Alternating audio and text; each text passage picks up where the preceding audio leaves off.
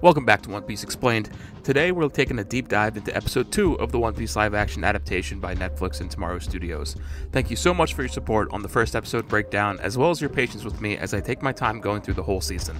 There are a ton of little details in here, and I've been having so much fun with it going through it, and as always, if you notice something I missed or didn't cover in this video, let me know in the comments. I love reading what you all have to say, and if you've been enjoying my breakdowns of the live action series, I'd appreciate it if you subscribed so you can help grow the channel and get the breakdowns as soon as they come out. Of course, I make these live action videos with the intent of being interesting and engaging for old and new fans alike. As such, I won't be talking explicitly about certain secrets or mysteries found in the story of One Piece that are much better experienced at your own pace. But I will talk about the existence of certain characters, places, story arcs, etc. in a general sense. And with that said, let's get into the breakdown.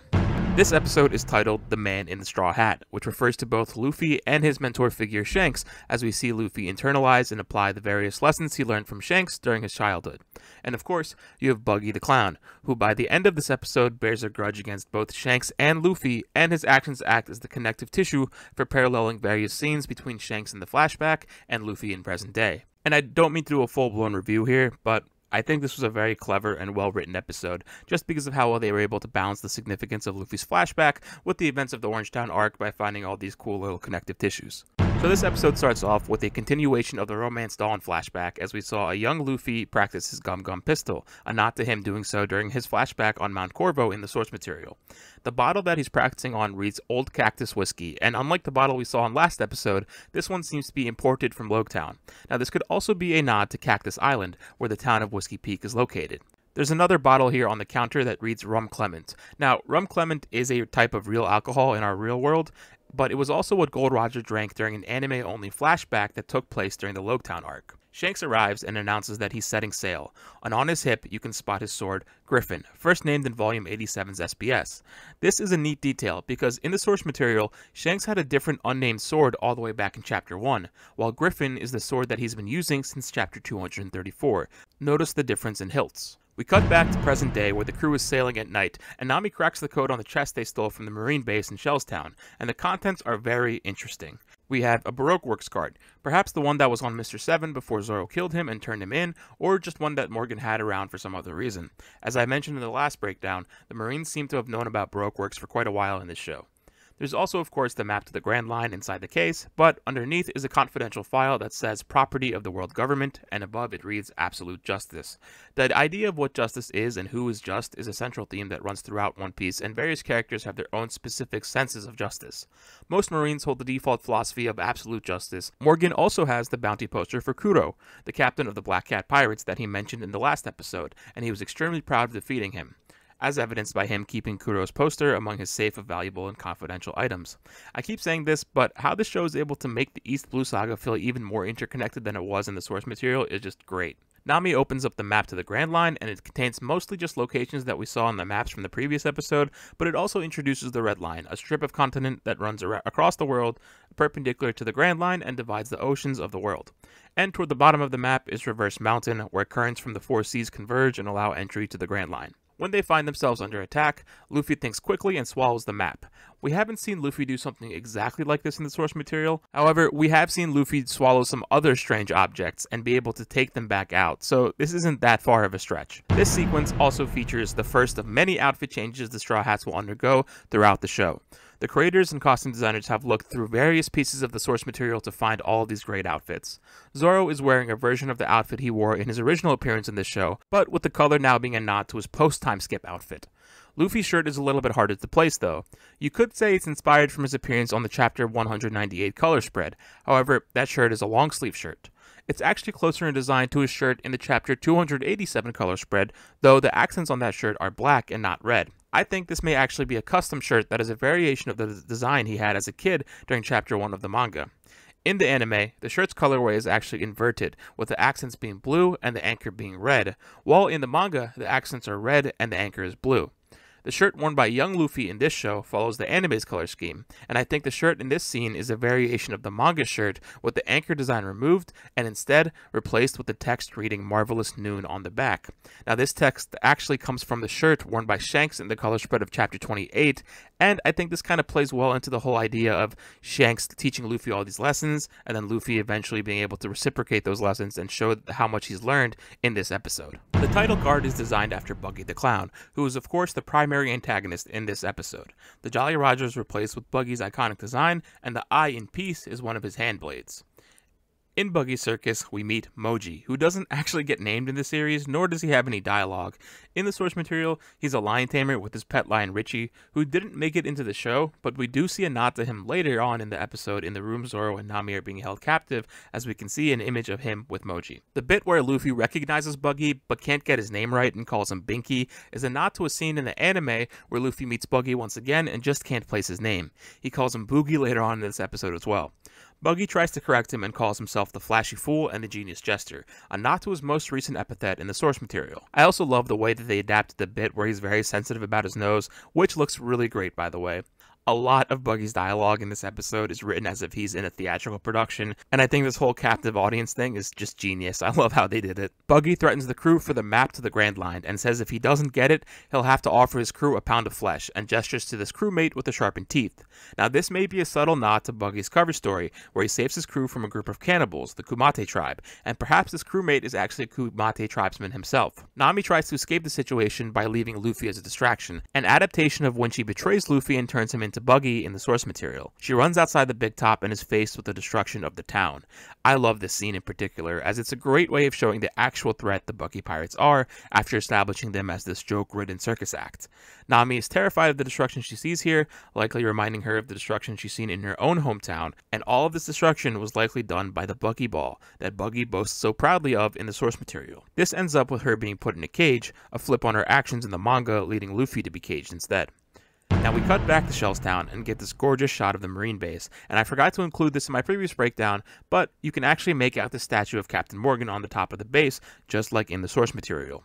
In the courtyard, we see Ukari tied up to the post, likely ordered by Morgan for letting Nami steal his uniform and sneak into the Marine base, and with this, we start our adaptation of the KobyMeppo cover story. Back at the big top, Buggy has been torturing Luffy, and we see an adaptation of Mayor Boodle being forced to operate the torture device. Mayor Boodle had a larger role in the source material and has been cut down to this, but I still love that they kept him here just to operate this device. Buggy reveals that he used to be on a pirate crew with Shanks and was betrayed by him.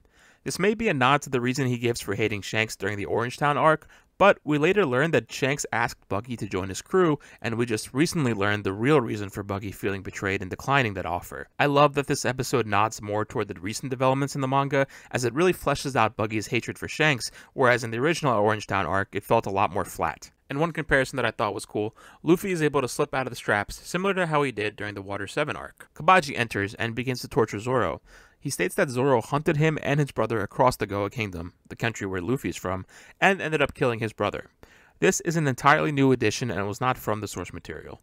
Kabaji also describes Zoro as some kind of demon, a nod to how he was described upon introduction in the manga. Back in Shellstown, we get Garp confronting Koby about his enlistment. This plot of not trusting Koby was likely inspired by the Marines' initial hesitancy toward Koby in the source material, and I love that this is being expounded upon here with Garp. In the back, under Morgan's mirror, you can make out a couple of medals and ribbons. I really like this inclusion because we don't often get explicitly decorated Marines in the source material. The most notable example I can think of is Sengoku, who was the fleet admiral among a few others, so it's really cool to see them play this up a bit more in the live action, and of course, it helps add a bit more to Morgan's vanity and sense of self-importance. Back in the flashback, we get the adaptation of Luffy and Shanks' encounter with the Lord of the Coast, and Shanks uses a special technique. I'm leaving this vague, of course, to preserve the experience of putting together what this actually is for any new fans who may be going through the series for the first time. And speaking of new fans, I've seen some think that this is a Devil Fruit ability, which is really interesting, because in the source material, Shanks is actually in the water during this whole sequence, and as we're told, Devil Fruit users lose the ability to swim. However, in the live action, Shanks is never in the water during any of this sequence. Even when saving Luffy, he simply just pulls him out of the water. You may be thinking, surely he had to swim to get to Luffy, as there's no other boat anywhere nearby. But if you look at Shanks, he looks pretty dry relative to Luffy. other than his arm, of course, that he used to pull Luffy out of the water, the same arm that would be eaten in just a moment. Now, in the source material, Shanks does have a habit of just suddenly appearing in places, which has caused years of speculation on how he does this. Of course, it could just be chalked up to how these stories tend to be told. Cool characters show up at the right place at the right time. But there could be something more to this, and I'm not going to speculate on what exactly. I just think that this could be something cool to look back on should we get more revelations about Shanks in the future in the source material. I also think it's a lot of fun that this show leaves it more of a mystery whether Shanks is a devil fruit power or not. I remember all those years of speculating what Shanks' mysterious ability was in the manga until we got the explanation, and this was a great time back then. So to be able to recreate that mystery in some form for these new fans is fantastic. Part of the magic of a series like One Piece is the week-to-week mysteries that can end up taking years to get paid off on. I also really like how Shanks' pupil gets smaller as he uses this technique, which in turn reverts the Lord of the Coast's enraged pupil into a larger, more docile one. In the source material, we would learn that this is how Sea King's eyes look when they go berserk, when Arlong's pupils change to a similar shape. But if you read the Viz translation, you might miss this because of how it's phrased, whereas I believe the original intention is maintained in the anime. And just for reference, the Viz translation took a lot of strange liberties back then, but it is much more accurate and faithful to the original Japanese text in present day, thanks to the efforts of the current translator. Back in present day, Zoro and Nami make quick work of Kabaji, and Zoro asks Nami for her plan, and she answers with beating up every clown they see, a nice inversion of their exchange when they were trapped inside the crate at the start of the episode. On their way out, if you look a little to the right of the aforementioned drawing of Richie, you can actually make out a bunch of images of the Buggy Pirates taken directly from the manga. This is a really neat nod to those characters because most of Buggy's crewmates in this series seem to be original designs. So let's go through this. Of course, we have Buggy himself right here in his iconic introductory pose. To his right, we have the guy who Buggy killed for thinking he made fun of his nose, and above him is this guy with the jester's cap and two knives that attack Nami. Above them are a group of crewmates who are shocked when Luffy calls out Buggy's nose, and below Buggy is this panel of Buggy's crew when he's hyping them up after being clowned on by the Straw Hats. To the right is one of the crewmates that were cheering for Kabaji, and to his left are the rest of the crewmates from that panel.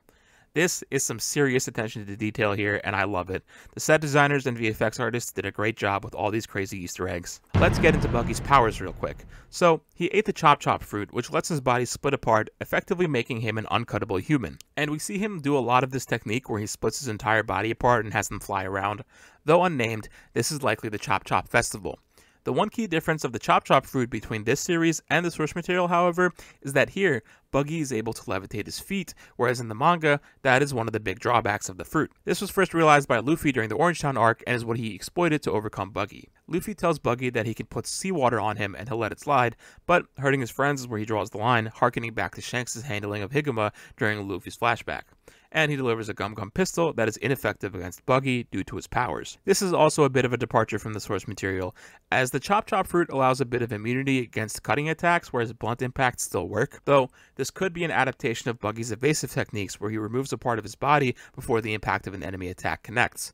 This would also explain why the piece that is removed is in a perfect circle instead of the shape of Luffy's fist. Buggy sends out a Chop Chop cannon, but in the source material, this usually just involves displacing his hands and not most of his limbs like here. Also note, the earlier Viz translation called this technique the harpoon for whatever reason. Luffy calling out the crates to Nami as a means of counterattacking Buggy reminded me a bit of Luffy hinting to Zoro about flipping the cannon in the source material. There also seems to be a particular weakness of Buggy's power in the live action, as it seems that he can be skewered or pierced, whereas in the source material, his fruit allows him immunity to this.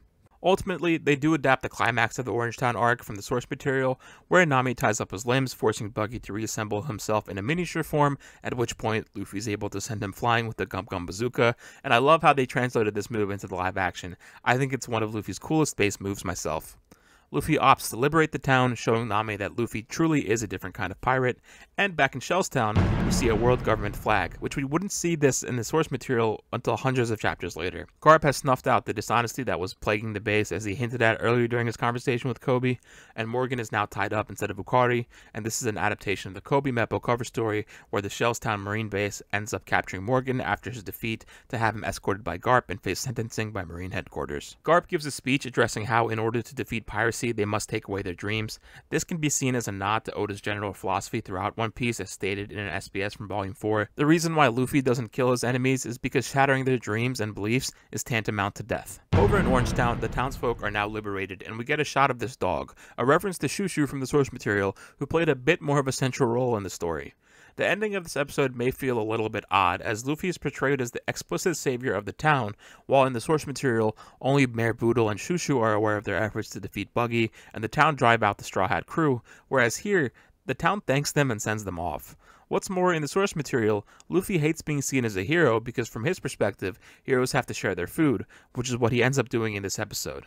This all can be seen as mischaracterizations of Luffy, and I can't really argue that it's not, but like with most other things in this adaptation, this is just a different take on the character, and he's not going to be one-to-one with the Luffy that we know from the source material. This is also probably done to parallel the scene of Shanks departing from Windmill Village. Next to Makino, we see Whoopslap, the mayor of Windmill Village, and besides him, it may be the adaptations of the fishmonger Gyoru that we talked about in the previous breakdown, and his wife Chicken. You can see a sign for bait and tackle behind him. Luffy and Shanks exchange some words before Shanks sets sail, and on this box you can make out some text that reads Shipwright Tools up top, and below it may read Galley La Co., short for Galley La Company, a company consisting of some of the best shipwrights located on the island of Water 7. We get the iconic passing of the Straw Hat to Luffy and cut back to present day with Nami stitching it up after Buggy damaged it during their fight, just like in the source material. She returns to the cabin of the ship and takes out a transponder snail variant that is unique to this series, a baby snail that can fit inside your ear. These snail AirPods, or snail pods, are a really cool modern reimagination of Oda's world, and I'm curious if these will actually make it into the main story at some point. We have some semblance of in-ear wireless communication going on in the current arc of One Piece during Egghead, so who knows? And if you pay attention to the ringing noise it makes, it sounds very similar to the ringing sound of the transponder snails in the anime. And of course, we have the credit sequence in this episode, which now includes a map of the Organ Islands where Orangetown is located, and the island of rare animals beneath it. This was the first chapter after the Orangetown arc took place in the manga, but it's also where Buggy ends up visiting briefly during his cover story after he's sent flying by Luffy. There's also another map where Kumate Island is visible. This is where Buggy reunites with his crew in said cover story, and it's where the aforementioned cannibals come from. You can also see Buggy's captain hat up top, as well as his hand blades below, and I like that the hat is covering up the next destination in our story, the Gecko Islands. And that's about it for this episode. A lot less stuff in this one than in the first episode, but that makes sense as this one was contained to 2 specific settings for the most part, and there were way less maps to look through. If you made it through this video, thank you. I appreciate your support, and like I said, if there's anything you want to point out, let me know in the comments. I love reading through what you all find. If you're not subscribed yet, I'd appreciate it if you do. The episode 3 breakdown will be out in the next few days. Thank you all for watching, stay safe, and I hope to see you in the next one.